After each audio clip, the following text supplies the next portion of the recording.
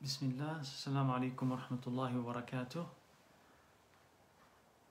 Inshallah, start at 8 bi'idhnillah.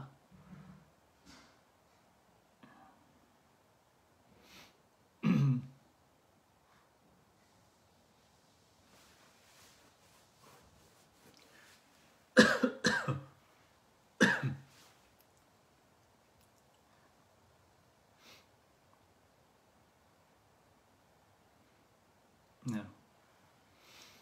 Bismillah. Bismillah walhamdulillah. Wassalatu wassalamu ala rasulillah wa ala alihi wa sahbihi wa sallam. Alhamdulillahi nahmaduhu wa nasta'inuhu wa nastaghfiruh. Wa na'udhu billahi min shururi anfusina wa sayyiati a'malina. Man yahdihillahu fala mudilla lahu wa man yudlil fala hadiya lahu. Wa ashhadu an la ilaha illallah wahdahu la sharika lahu. Wa ashhadu anna Muhammadan abduhu wa rasuluh. Assalamu alaikum wa rahmatullahi wa barakatuh. Begin by praising Allah Azza wa Jal and thanking Him and saying salah and salam upon His Prophet sallallahu alaihi wasallam and asking Him subhanahu wa ta'ala for support and assistance and protection and guidance so that we say the best and we hear the best and we implement the best and we adorn ourselves with the best of character, the character that we find in the Quran and in the Sunnah of the Prophet ﷺ. And that is the purpose of this whole thing, is to understand the adab, the etiquette, how Allah wants us to behave, and then try to implement as much of it as possible, inshallah. A reminder in case I forget, inshallah, if you are in Toronto, in Canada in general, right, we're going to be moving our clock back 1 hour.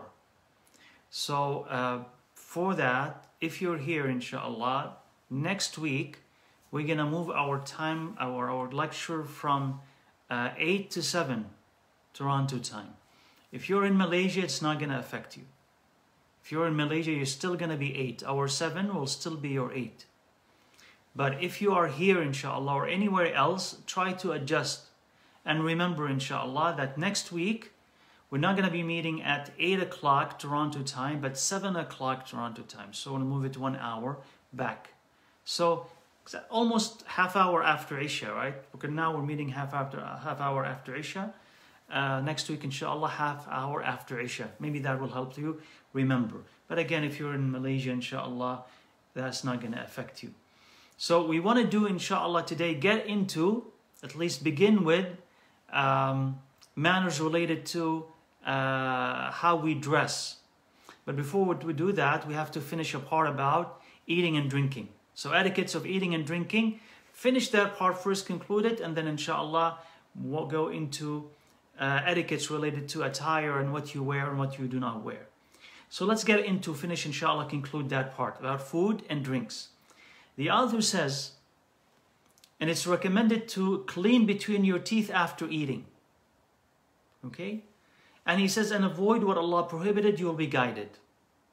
So in that verse of poetry, and what we're reading when I say the author said, this is part of his poem. So in this verse of poetry, he says it's recommended to clean between your teeth. Now, there is no specific evidence to say that it is recommended where the Prophet ﷺ say, clean between your teeth. So that part is not there. But we can say that in general it is recommended. Why is in general it would be recommended? Because it's hygienic. It cleans your teeth and protects them. Protects you from bad breath. All of that is recommended. So because this helps it, that would be recommended as well. Right? So cleaning between your teeth, meaning flossing, would be something that is recommended because of the benefits that it brings. Even though there is no specific hadith about it to say, if you do this, then you'll get that, or the Prophet used to do this, or he commanded it. But in general, the Sharia testifies to that if it's beneficial and it protects from harm, then it would be something that is recommended. So what the author is saying, rahimahullah, is true. So if you floss and you're doing it right, especially with a proper intention, that in itself would be ibadah. If you're flossing out of it with a good intention, inshallah. And we can, attach to it siwak, or cleaning your teeth in general. So the Prophet ﷺ recommended siwak before every salah. Okay, or if not siwak, let's suppose that you don't have a siwak, what do? You basically just clean your teeth. Whether you brush your teeth, for instance, or you just basically make sure that your mouth is clean before you go into salah. You rinse your mouth, you brush your teeth, whatever it is. But when he said sallallahu alaihi wasallam that siwak is recommended, you also can take from that cleaning your teeth and cleaning your mouth is in general recommended. So flossing would become also recommended, right? Okay. Then he says, and it is recommended to wash your hands before and after you eat. And it is disliked to wash hands with edible food without exception. So 2 parts here. The second part says, don't clean your hands with food. We'll explain, what that means. Because it's wasteful. Don't clean your hands with food. But washing your hands before and after, he says it is recommended. Now again, just like in the previous one, there is no specific hadith that says, wash your hands before you eat, wash your hands after you eat. There's no specific thing. Yes, we have some evidence from the Prophet ﷺ that he washed his hands. Okay? But it does not mean that there is a specific hadith that commands it. But what we can take, maybe inshallah, to support that washing your hands is a good habit, and it also could be recommended, is what? That if there is a hadith that where he said, sallallahu alayhi wasallam, man bata wa fi yadayhi ghamar. If one sleeps and there is fat on his hand, meaning you eat and you don't wash your hands, and you're left with fat on your hand. So it said, if somebody does that, فَأَصَابَهُ شَيْءٍ, something happens to him, فَلَا يُلُومَنَّ إِلَّا نَفْسَهُ, let him not blame but himself. So let's say if you go to bed and you did not wash your hands and you left some fat or traces of food on it and something bad happens. Now what is this bad thing that happens? He doesn't tell us, sallallahu alayhi wasallam, but maybe in an area where you have animals, an animal could be attracted to you while you're asleep. Okay? An animal could be attracted to you while you're asleep. Let me see, tell me that my connection is okay. Okay, inshallah. Maybe we'll reconnect. Khair, inshallah. I think it's reconnecting. Okay. Khair, inshallah.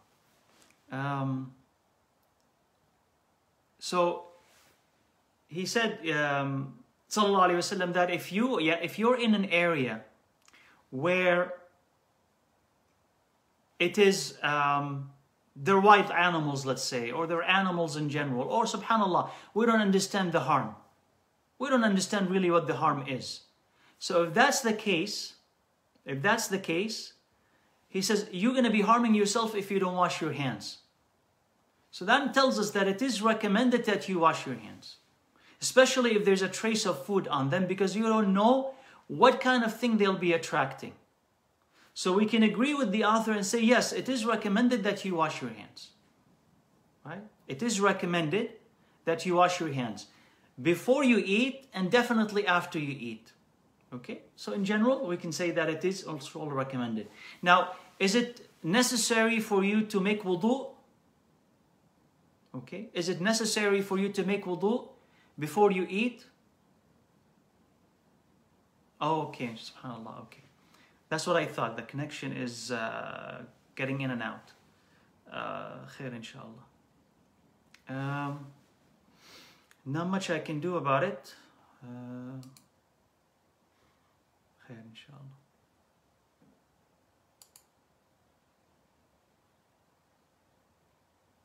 Okay. I hope it's more stable now. So let me, inshallah, let me summarize. So let me, what I can do, inshallah, is try to summarize what I've said so far. So what I've said so far, in case you've missed anything, inshallah. So we said that it is recommended to clean between your teeth. And we say that, why is this recommended? There's no specific hadith that says that you should clean between your teeth, but we said that in general, the Sharia would attest to it. The Sharia, they would attest to it because you'd be protecting your mouth, protecting your teeth, saving yourself from bad breath, saving yourself from disease. So flossing, we can say it's recommended because the Sharia would push towards what protects you and against what harms you. So that's true. So we can say that is the case. And we also talked about siwak. Siwak would also support the fact that we should clean our teeth repeatedly, continuously, making sure that they are clean, especially after you eat, especially when you want to go and pray. So siwak is recommended at each salah's time. So that's recommended, okay? So that's a summary of that first verse. The second verse, right, we said that it's recommended to wash your hands before and after you eat. You say, what could maybe testify to that is that there is a hadith from the Prophet ﷺ that says that man bata wa fi yadayhi ghamar, the one who sleeps and there is fat left on his hand, meaning from after eating, there's fat on his hand and he did not wash it. فَأَصَابَهُ شَيْءٍ, something happens to him, let him not blame but himself. Why not blame but himself? Because he didn't follow the advice of the Prophet ﷺ and did not wash his hands. So that's an important thing to remember. That is, what type of harm we're talking about, we don't know what type of harm it is. Is it animals? Possible. Is it something else? He did not elaborate. So it's generally, inshallah, recommended that if you eat something, especially something that is fatty, you clean your hand and you rinse your mouth before you go to bed. Okay? Okay.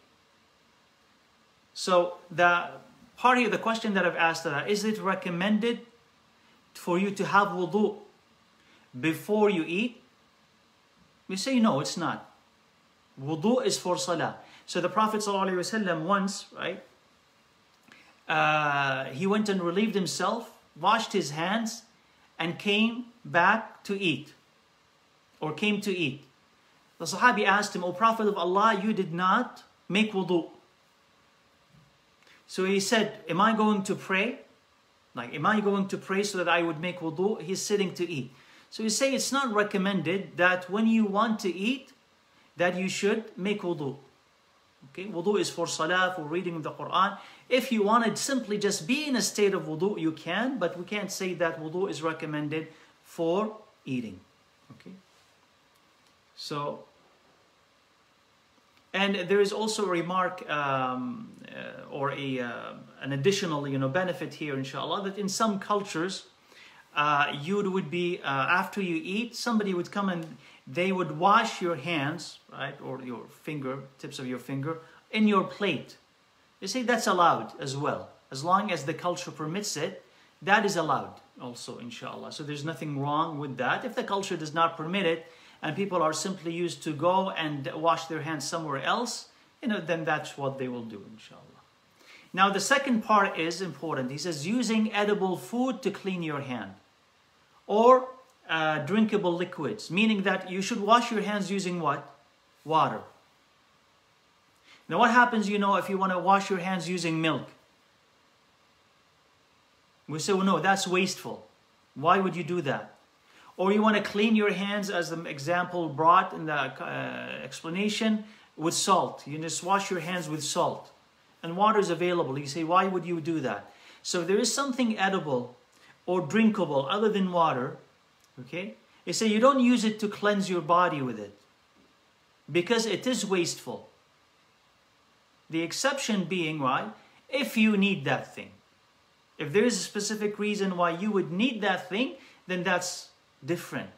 But if there is no need, you wouldn't waste food by using it to cleanse your body or to cleanse your hands. Okay? Inshallah. Okay. So it's frozen still? Khair, inshallah. Okay. So I don't know if there is still trouble with the YouTube. Honestly, I don't know what to do with it. I think we're okay on Facebook, right? And Instagram, I think we're okay. But we're having issues on YouTube.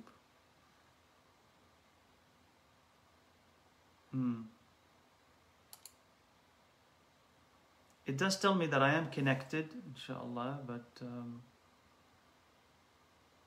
okay. Okay, so IG also we're having trouble with all of them. So the connection is slow today. Khair, inshallah. طيب. Try to do our best, inshallah. Let me see if I can somehow disconnect here or no. Okay, let me see. So let me see if IG behaves better. And we'll just hope that YouTube is okay, inshallah. We will try. Khair, inshallah.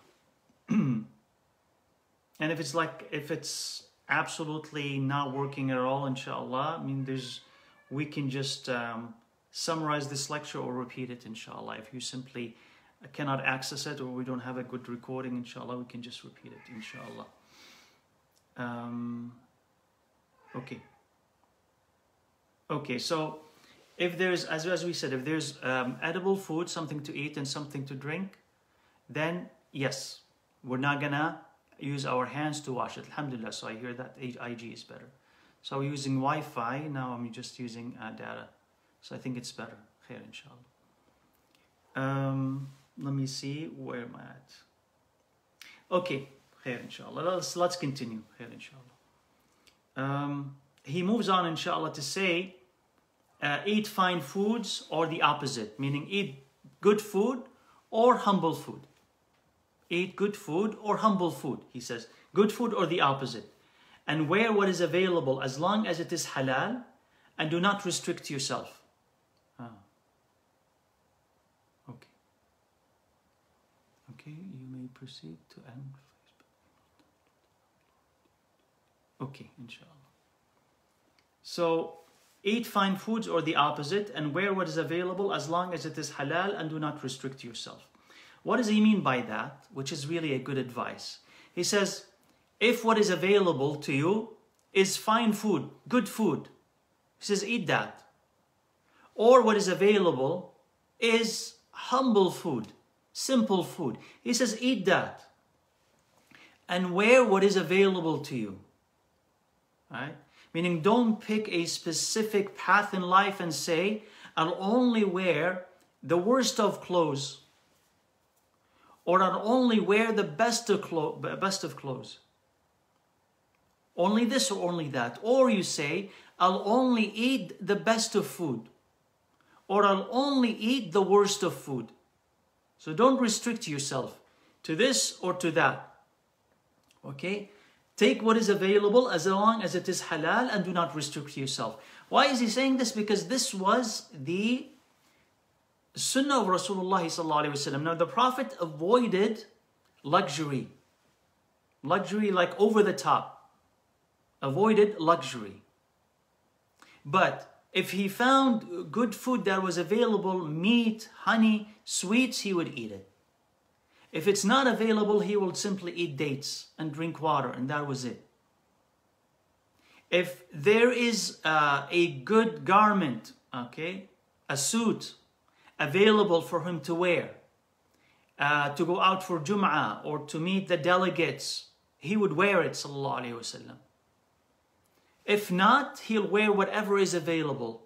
Whatever is available, as humble as it may be, he would wear it. So he wouldn't seek a specific path where he would say only this garment, only this clothing, only this color, only this food, and nothing else. And that's what he means here, rahimahullah. So saying to yourself, for instance, I'll never eat meat, I'll never eat sweets, I'll never eat something that is fine.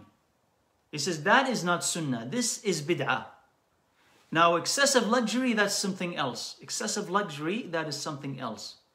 But forbidding what Allah has allowed is not sunnah. Was not the sunnah of the Prophet ﷺ, as it was not the action of the Sahaba. Right?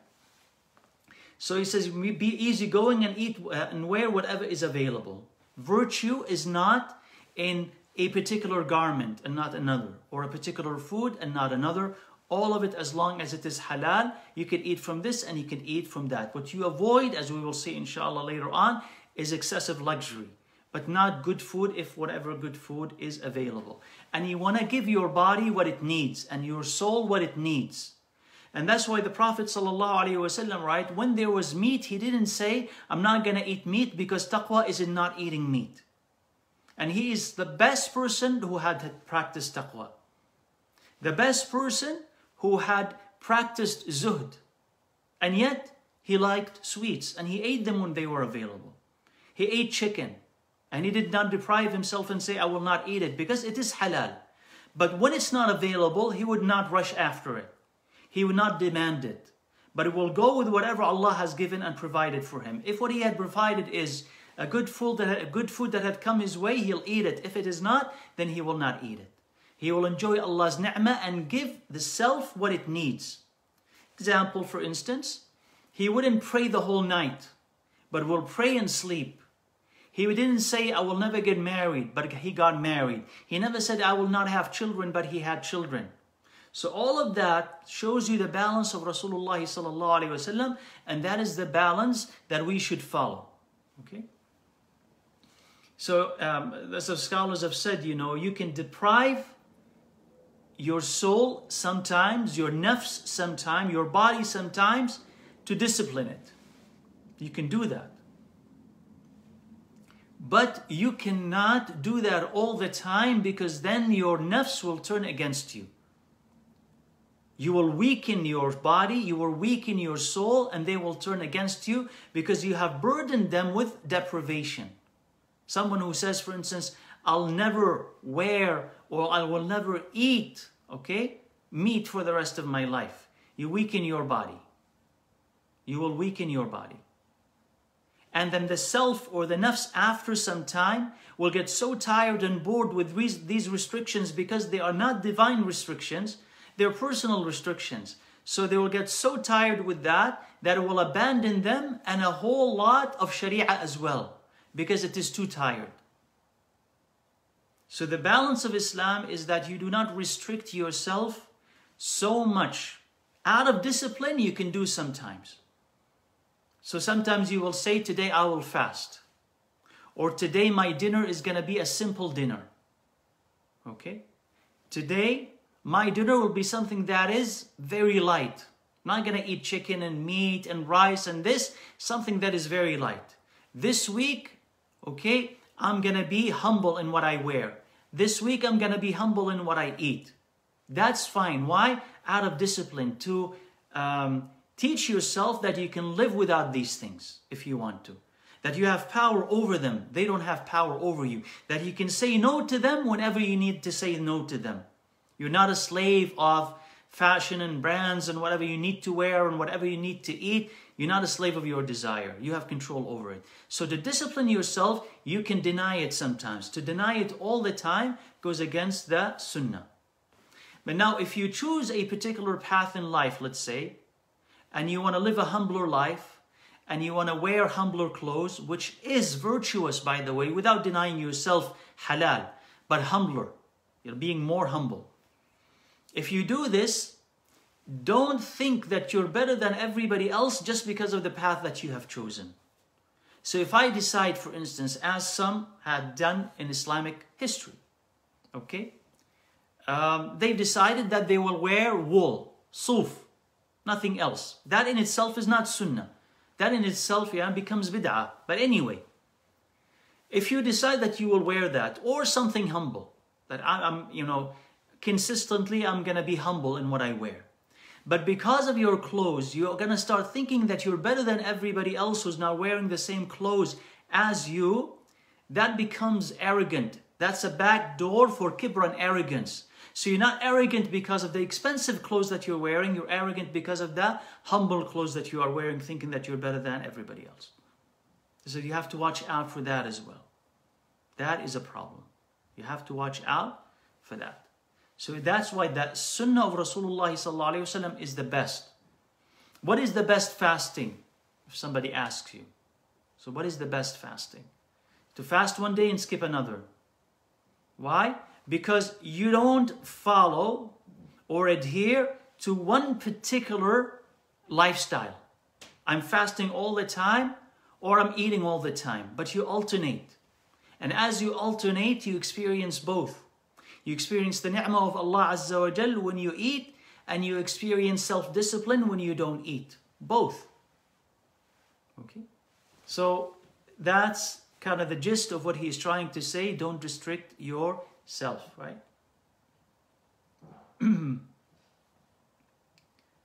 Now, he moves on and he says, what you dislike, leave. Without being... Let me see, did I miss a part here? I don't think I did. Okay, yeah, good. He says, what you dislike, leave without being harsh or critical of food, and follow the way of the Prophet. As if you hate something, you hate particular food. He says, if you hate a particular food, simply don't eat it. Don't eat it, leave it, but don't criticize it. Don't criticize it. Don't be harsh. Harsh with the one who cooked it, or harsh with your criticism of food. Oh, yuck, this is disgusting, whatever, right? So don't do that. Because the way of Rasulullah sallallahu alayhi wa sallam, مَعَابَ رَسُولُ اللَّهِ طَعَامًا قَطْ. He never criticized food, ever. If he liked it, he ate it, and if he did not, he wouldn't. And that is a great adab. That is a great adab. You know, because you may hurt the feelings of the person who cooked it and spent hours cooking it. Oh, this is terrible, this is this and this is that. So there is lack of gratitude. That's one. The second is what? This is still a ni'mah from Allah Azza wa Jal. You may not like it, but somebody else may. So when you criticize it, that person who likes it may start having second thoughts about it. Okay? May not appreciate it. May look down on it, but it is still ni'mah, and they like it. But because you said something, now they started to rethink what they like and dislike. So once you know, they cooked for the Prophet ﷺ what is called Al-Adab. Al-Adab is a lizard, a desert lizard. It's halal to eat. It's a big lizard. It's halal to eat. So they cooked it. Why we don't know halal to eat? Because of the hadith. So they cooked it for him and they brought it. He didn't touch it. So the Sahabi sitting next to him, he said, "O Prophet of Allah, is it haram?" So he said, "No, except that this is not the food of my people, so I don't find myself craving this or liking to eat it." So the Sahabi next to him, he ate it. So here, because the Prophet ﷺ was asked, he didn't volunteer and say, "Hey, I don't like this." He was asked, "Is this haram?" Meaning, why aren't you not eating it? Okay, why aren't you not eating it? So he said, he explained then. He says, because this is not the food of my people. I did not grow up with it. So I look at it and I don't think that this is something that I would like to eat. I don't desire this. But you can if you wish. And that's why the Sahabi ate it and he didn't say anything to it. Meaning that it is halal, but the Prophet did not like it. Yeah, we know also, for instance, that the Prophet ﷺ did not eat garlic and onions. Okay? He did not eat garlic and onions, but they are what? They are halal. So not everything that the Prophet did not eat is haram. No. Their personal taste as well. But to keep in mind that he ﷺ did not criticize food. So if there is food you don't like, you simply don't eat. You simply don't eat. Or you inform that this is not something that I usually eat or that I like. This is why I'm doing that, right? So that's also an adab. He also says, rahimahullah, he says, and do not drink from the mouth of the container and the broken side of a cup, and examine it for safety, and drink slowly and swallow. These things, we talked about them before. So I'm not going to spend a lot of time, inshallah, with them. Again, he says, do not drink from the mouth of the container and not a broken side of a cup. And examine it for safety, meaning before you drink, look at that container so to make sure that it's safe, it's not contaminated, there are no animals in it and the likes. And drink slowly and swallow. Don't gulp, meaning just drink slowly so that it's better for your system. And remove the cup from your mouth and drink thrice, meaning remove, when you're drinking, remove the cup, breathe, come back, breathe, come back and drink, breathe, come back and drink. So breathe 3 times, and so drink from that cup in three times, right? For it is more quenching and better for the thirsty. Okay, so we talked about these things before. So don't drink from the mouth of the container unless it is your own. Unless it is your own container, it's not shared. And if it is transparent, so we understand that you could see what's inside the water. There's nothing in it that might harm you. Then you can drink from that bottle directly, right? You can drink from, if it's a shared bottle, it's better that you don't drink from the mouth of the bottle itself, okay? Broken side of a cup, we explained why previously, right? It could injure you. There might be some contaminations there that could gather, so it's not safe. So you don't drink from the broken side of a cup. Drink slowly, remove the cup from your mouth. So when you're drinking, you don't breathe in the cup, okay? Okay? You don't breathe into the cup, okay? Now, there is an incident here where the Prophet ﷺ woke up at night, there was a container hanging. He went and he drank directly from the mouth of that container. So there was a Sahabiyyah, a female Sahabiyyah, who saw that, and she went and she cut that part, the mouth of the container, because it touched the mouth of the Prophet ﷺ, and she kept that with her, right? Because they used to seek blessings from the mouth of the Prophet, from the body of the Prophet ﷺ, or what had touched his body. So she cut it because of that. So there is evidence there that when there is a need, you can drink from the mouth of a container, the mouth of the bottle, when there is a need. But the general practice should be no, if it is something that is shared. Okay? Practice should be no, if it is something that is shared. Other than that, so the practice, no. If there's a need, then it is allowed, because the Prophet at least did it once, right? But it's not the habit. It's not the habit, right? Okay. And then he also says, and do not dislike drinking while standing. Okay, so we have to explain this. And do not dislike drinking while standing, and do not dislike wearing your shoes while standing, in the most correct of opinions. So, why does he say, and do not dislike drinking while standing? Why does he say that? Do not dislike drinking while standing. Because here you have a hadith. On the one side, they tell you, do not drink while you're standing. So one hadith that says, and it's in the Sahih, نهى رسول الله أو زجر رسول الله عن الشرب قائما. He prohibited drinking while standing. He prohibited drinking while standing. Anas the Sahabi was asked, how about eating, meaning eating while standing? He said that's worse. Okay? So he said that is worse. So you have these hadith, and we've mentioned some other hadith that prohibit drinking while you stand. One of them, the Prophet ﷺ said that. We did not mention that before. The Prophet ﷺ said, if the person who drinks while standing knows what they're putting in their stomach, they would vomit. They would vomit that out. And that's how serious that hadith is. That if you were to know what you're putting or what you're doing when you are drinking while standing, you would vomit that out. So we understand that there is harm in it, there's prohibition in it, there is something disliked about it to be avoided. So we have these hadith. But we have also other hadith that say, كان رسول الله يشرب قائما وقاعدا. The Prophet ﷺ used to drink while standing and sitting. There's that hadith. There's another hadith where the Prophet ﷺ once went to drink from Zamzam, meaning in the Kaaba in Mecca, right? And he was standing and he drank from Zamzam while he was standing. There's that hadith. There is Ibn Umar radiyallahu anhu. He was once said, at the time of the Prophet ﷺ, we used to eat while walking and drink while standing. That we used to do that at his time, sallallahu alaihi wasallam. So the scholars, when they look at both of these things, what do they say?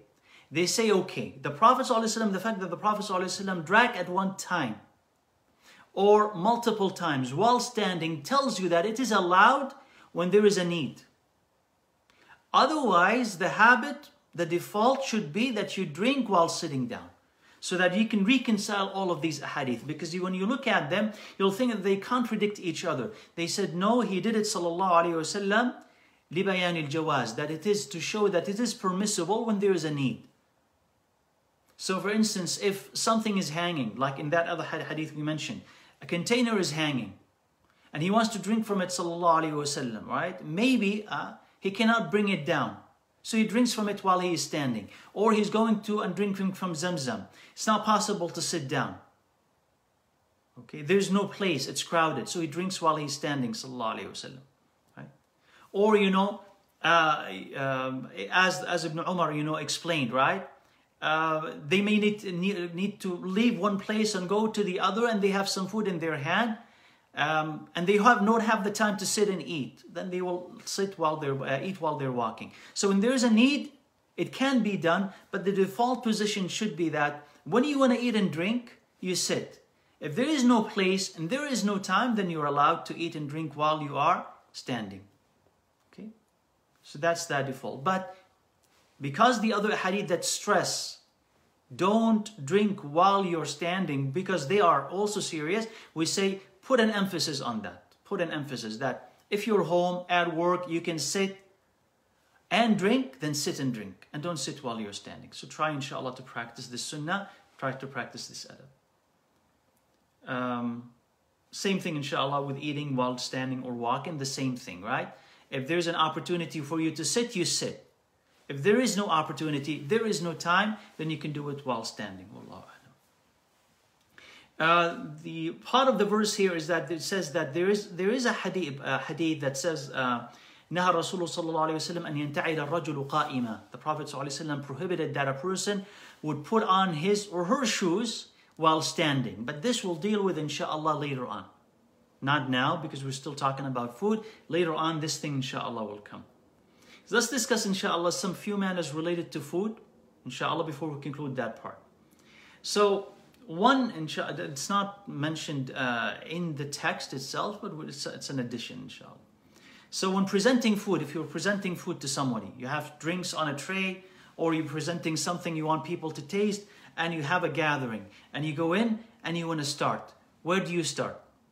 Right? Where do you start? We take from the actions of the Sahaba for the Prophet ﷺ is that when they brought something, they gave it to him first. So milk, let's say they had milk, and they wanted to serve milk. Okay? You have to milk, you know, you had milk, and you want to bring it into its group. Where do you begin? You begin with the right, or you begin with somebody maybe in the middle. And if you're going to pick someone, who are you going to pick? At the time of Rasulullah sallallahu alaihi wasallam, they would take the thing directly to him and give it to him. Even though he's sitting in the middle, he's not at the right, directly to him. And then from there, he sallallahu alaihi wasallam will move it to the right. So at one time, the Prophet ﷺ had Abu Bakr sitting to his left. And an Arabi, a Bedouin, nameless, you know, we don't even know his name in the hadith, sitting to his right. So they brought that thing to him, milk or some food. They brought it to him. Now when he was about to finish, Umar noticed, Abu Bakr is here, the Arabi is there. So he said, O Prophet of Allah, Abu Bakr is here, give it to Abu Bakr. He's on the left. The Prophet ﷺ said, no, al-aymanun, al-aymanun. He said, the right ones, the ones on the right. So he gave it to the Arabi, even though Abu Bakr is better. So how you start, okay, how you start is you pick the most virtuous or the most knowledgeable or the oldest in the gathering. So you're serving food, where do you begin? Okay, where do you begin? The oldest or the most virtuous? Yeah, if known, yani. He's an imam, he's a sheikh, whatever, or the most knowledgeable. And then from that, they move to the right. From that, they move to the right of that person. This is how it goes. If you go into a gathering and everybody is equal, okay, you begin with your right and you move. Okay? So that no one is angry. If you don't know who's older, you don't know how old each person is, and it's not clear. Everybody's equal in knowledge, in practice, in taqwa, and whatever, right? You can't choose. So begin with the right and then move to your left. So this is how you present. That's adab, yani, inshallah. There's a dua also. When you finish your food, you can say Alhamdulillah. Also, what is recorded from the Prophet ﷺ is when he ate food once, he said, Allahumma barik lana, Allahumma barik lana fihi wa atina khayran minhu. Ya Allah, bless it for us and give us something better than it. And when he drank milk, he said, Ya Allahumma barik lana fihi wa zidna minhu. Ya Allah, bless it for us and give us more of it. He said, sallallahu alayhi wasallam, then because I do not know of something that can satisfy or will function as both a drink, as food, as milk does. يغني من الطعام والشراب كاللبن. So he said that milk does both functions.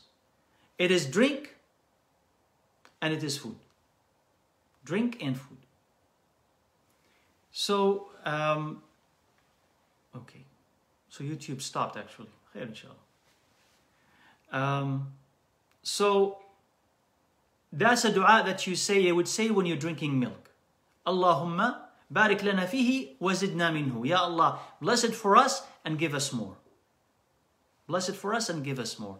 Whereas you would say what with other food, all other food, Allahumma barik lana fihi wa atina khayran minhu. Ya Allah, bless it for us and give us better than it. Okay. Now, this is something interesting. It says it is not recommended to kiss inanimate al-jamadat, inanimate objects, except one, which is what? Al-Hajar al-Aswad, the black stone. This is the black stone, it's recommended, istilam al-Hajar al-Aswad, right? You would go, if you have a chance, right? You would go, you would touch it, you would kiss it, and you would continue with your tawaf. It says that's the only thing that is recommended for you to kiss. Other than that, it's not recommended that you kiss food. We talked about kissing the mushaf, if you remember, right? It's not recommended also that you kiss food. Sometimes people say, okay, you have to kiss bread.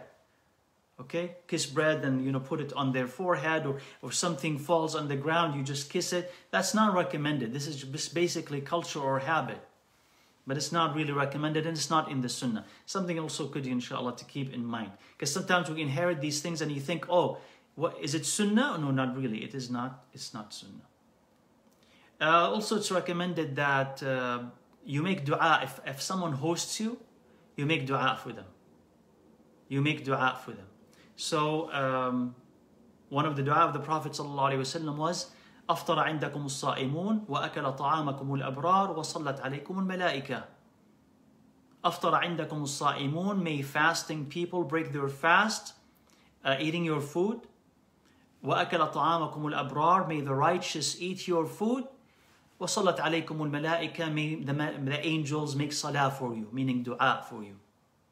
So that's a beautiful dua that you can say to someone when they host you. You finished eating and you give them that dua. It's a beautiful dua. So what you're asking for is that the fasting people would break their fast on their food. Why? Because you earn rewards equal to their fast. So it's a great invitation. If fasting people accept your invitation and they come to eat at your house, it's a great invitation. Okay? And the second thing is that may the righteous eat your food. Then the righteous keep your company, and the righteous remind you, and the righteous are your friends. So that's also a beautiful dua. And the last one, may the angels make salah for you. Right? It's not only my dua, but even the angels, may they make dua for you. Khair inshallah. طيب. Okay, so because of the technical difficulties we've been facing today, inshallah, I think I'll just stop here, because I'm going to answer a few questions, inshallah. And I'll try, inshallah, to keep it under an hour. A reminder, inshallah, again, if you're just joining us. So next week, inshallah, because of the time change, we will start our lecture, Toronto time, at 7 o'clock, inshallah. It's not 8, so we'll do it at 7. So again, if you're in Malaysia, that's not going to affect you because you will still be at 8 even though it's our 7, but it will be your 8. But if you're here in Toronto or anybody else, please adjust and make sure that you join us, inshallah, at 7 o'clock p.m. Saturday night, inshallah. So make a mark, inshallah, just so that you don't miss it, inshallah. Just note it in your calendar or have a reminder, inshallah. طيب. I knew that there were some questions here on Facebook. Let me see if I can catch them. Is it sunnah to drink Zamzam while standing? No, we're not going to say that it is sunnah to drink Zamzam while standing. It is sunnah to drink Zamzam. And standing, if you can't sit, then stand. If the scene in the Kaaba, around the Kaaba, is that you can't sit while you're drinking Zamzam, there are stations, of course, right? There are different stations where you could get Zamzam. Some stations are not crowded at all. So, I mean, you get the water and you sit and you drink. That would be the sunnah. But if you're very close to the Kaaba, let's say, or it's really crowded and you can't sit and people are making tawaf, there's no space for you to sit. So drink while standing, right? So the sunnah is to drink while sitting down. But, you know, out of necessity, out of need, of course, you can do it while standing, inshallah. There was another question here. If we have, let me try to read it. If we have extended family member who likes to comment about quality of food and almost everything, what would be wise ways to advise? We have advised a few times, but it seems not effective. Also, some extended family members drinking using the left hand. Appreciate your advice. Okay, effectively. So here are two things. There are people who are critical of food and people who drink with their left hand. And there's nothing else that you can do except reminders. Like, what do you do with a person who's drinking with their left hand? Well, you tell them that the shaitan drinks with you. Hopefully, they're receptive. They're receptive to that type of advice. If they're not receptive, don't give that advice because they may ridicule it or they may not take it seriously. So you either find someone who can give them that advice or wait for the right time or make dua for them. But you tell them the shaitan drinks with their left hand, means that whatever you're doing, whatever you're drinking is not being blessed. You're not receiving the benefit from it. Would you want that for yourself? That should scare us and scares anybody, right? Who drinks and thinking that the shaitan is drinking with them. So hopefully, inshallah, there's another hadith where the Prophet ﷺ, again, a person was sitting next to him and he's eating with his left hand, and that person said, the Prophet told him, Kul biyaminik, eat with your right. He said, I can't. He told him, eat with your right. He says, I can't. I think he may have repeated it 3 times, eat with your right. He said, I can't. He said, lastata'ta. He says, may you not. So he couldn't use his right hand anymore. And they said that it's not that he was left-handed. He was just doing it out of stubbornness. Otherwise, the Prophet ﷺ, he would have known what? That this person simply, truly cannot.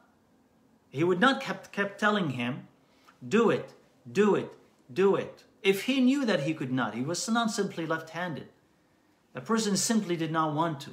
So just also think about it, that such challenge to the command of the Prophet ﷺ is serious. So you tell them that, maybe inshallah that will convince them, and it's just so easy to switch hands.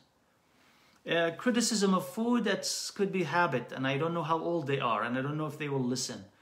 But tell them our beloved sallallahu alaihi wasallam, this is how he behaved with food. He never criticized any food. If he didn't like it, he did not eat it. Now, if you have recommendations on how to fix it, sure, fine, you can recommend it. But criticism of food and the cook and what they cooked, right? That's not helpful, right?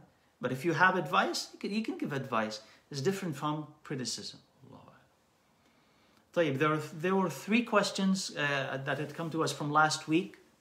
And inshallah, let me try to remember them so I would answer them. And I really hope that the sister who had asked them, I assume it's a sister, as I remember, I ask Allah that she is there so that she can, inshallah, hear the answers. Anyway, inshallah, the first one was that if you injure your hand, and can you wear a glove over your hand so that you can make wudu? okay, with a glove. So of course now if you injure your hand, there's a wound there. If the wound is small enough and you can put a band-aid on it, a plaster on it, then you can wash your hand, you can wash over it. And that's fine, inshallah, right? Even though the water is not going to reach certain parts of your skin where the band-aid has covered, but that's fine. If the wound is big and there's a big bandage over it, and if water touches it, it either will harm it or it will delay recovery, you are allowed to just simply wipe over it. Not wash it, just simply wipe over it. And wash the rest of your arm. So for instance, let's suppose it is here. Okay. So that part, you wouldn't wash. You would just wipe over this part and you would wash here from the wrist to the elbow and including the elbow. So you would wash this part, but you would exclude this part so that it remains dry. So whether you really, there is no need for you to wear a glove because you can simply wipe over it. Okay, you can just simply wipe over it. Okay, so let me know if this answers this first question. Maybe there is something I did not understand in it or did not imagine accurately, but I don't imagine that you need to wear a glove, right, over it. If the injury really is more serious, yani, God forbid there is a burn, and it covered most of the hand, and then, you can wear a glove so that no water at all would touch it, and then that you would be fine, inshallah, if that's the case. So I don't know the nature of the injury, but I hope that have answered it. Second, if you are praying the fard, the second question, if you are praying the faridah, and what happens is that you remember that you forgot to pray the sunnah, okay, the pre-faridah sunnah, can you change your intention and shift from fard to sunnah while you are praying? While you are praying. You see, that is a possibility. You can do this. So example, I started to pray al-dhuhr, the faridah, the obligation. I'm in the first rak'ah, let's say. I'm in the first rak'ah, and remember, I did not pray the sunnah, I forgot. I was distracted, I forgot. You can switch your intention from faridah to sunnah. That's an option, you can do this. The other option, because you forgot, you can make up that sunnah later. So you have another option. So you can switch your intention if you're praying the faridah from faridah to sunnah. You cannot do the opposite. If you're praying sunnah, switch it from sunnah to faridah. So you can go from the top, the higher to the lower. The higher being faridah, lower being the sunnah. You can go from the higher to the lower. Not from the lower to the higher in shifting intentions while you are praying. So, two options. I'm praying dhuhr, first rak'ah. I remember, I did not pray the sunnah. Forgot about it. Two options. A, switch my intention. Now I'm praying sunnah instead of faridah, the obligation. That's fine. The other option is, no, I'll pray the faridah, the obligation of dhuhr. Once I'm done, I'll make up the sunnah. I'll pray the sunnah that I was supposed to pray before, and I'll pray the sunnah that I'm going to pray after. So you have both of these options. The third, inshallah, question from the sister is, can we give, the question was exactly, can we give Islamic names to our pets? So if we have pets, can we give Islamic names? I would say, can we give human names to our pets? Okay, so for instance, I have a cousin whose name is Khalid, and I have a cat that I'm calling it Khalid as well. Can I give cats human names, Arabic names? Okay, Arabic human names. We'll say, okay, first, there is no specific evidence to prohibit this. There is no specific evidence to say, don't give animals names specific to human beings. That's on the one hand. But on the other hand, the practice at the time of the Prophet ﷺ was what? Was that they gave animals names. So the Prophet ﷺ had animals. So he had a donkey called Ufayr. He gave it a name, Ufayr. And he had a mule called Duldul. And he had a camel Al-Qaswa, and another Al-Adba, had names, and they were known by these names. But these names were not human names. These were names that were describing the body, or the color, or the shape, or the function. That's what it is. It's describing the animal, right? So we say this was the habit and the practice at the time of the Prophet ﷺ, and I would say this is the best habit. So we wouldn't give animals human, Arabic, Islamic names, because these are specific to humans. We would give them names that are pet names, that, as I said, are related to maybe their function, their breed, their color, their speed, something distinctive about them, funny names, interesting names. That's what it is, right? So those are the names that will be reserved for pets, and humans will have their own names, right? So this is the habit, and that's what I would recommend. Wallahu alam. I don't think I saw any more questions on Facebook. No. Okay, inshallah. Let me see. Okay, there are some here. Okay. If by mistake I start Fard prayer before doing the Sunnah prayer, should I change the niyyah or perform Sunnah? So I've answered this, inshallah, I think, right?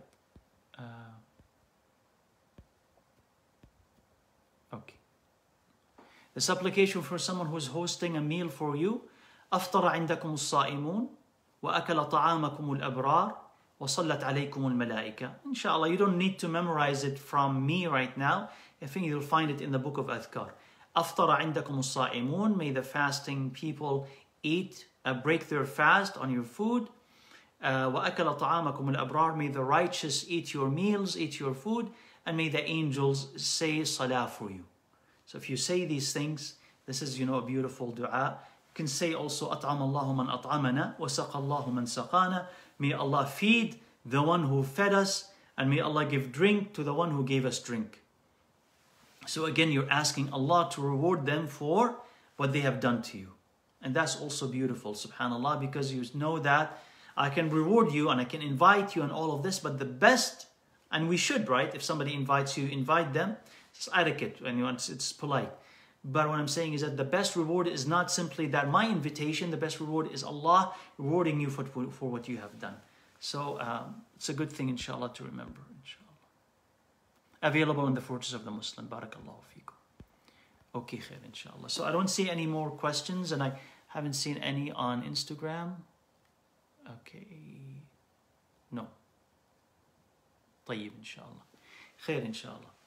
So we'll say, inshallah, we're not going to start the part about the attire, etiquettes related to attire, inshallah, because we lost YouTube completely.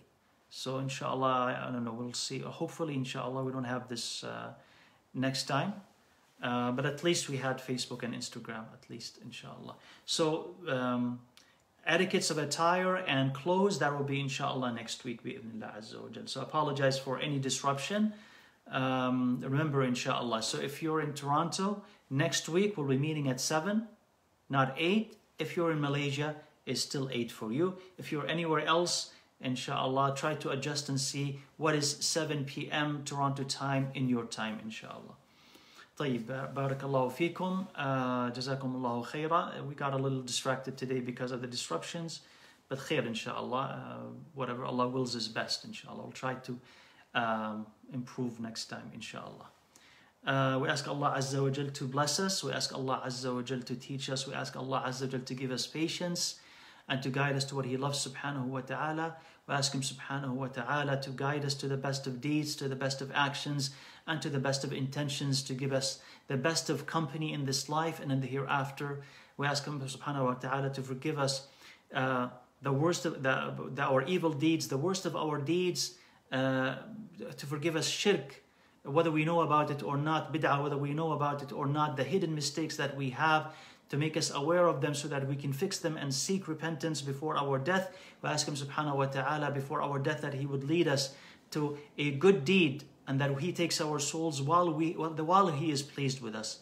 so that we are among the righteous in this life when we die and when we are resurrected. We ask Allah to forgive us, forgive our parents, forgive our wives and husbands, forgive our children, our loved ones, our teachers, our families, close and extended. We ask Him subhanahu wa ta'ala to protect us from every harm. We ask Him subhanahu wa ta'ala to guide us to the best in this life and in the hereafter. Jazakumullahu khairan.